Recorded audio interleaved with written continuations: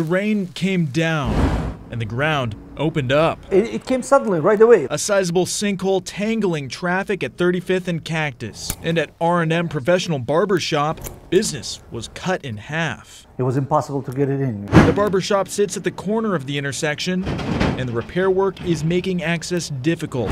But businesses in the area might have to put up with sinking profits for just a little while longer.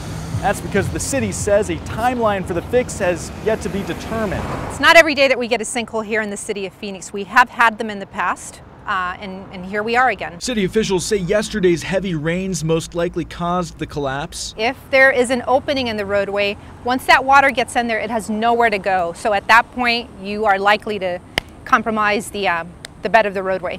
But no matter the culprit, this barber just wants it fixed. Of course, I'm worried about each my customer, because for me, the customer is like a family. A family that might not be whole until the city fills in this hole. In Phoenix, Max Gordon, Arizona's Family.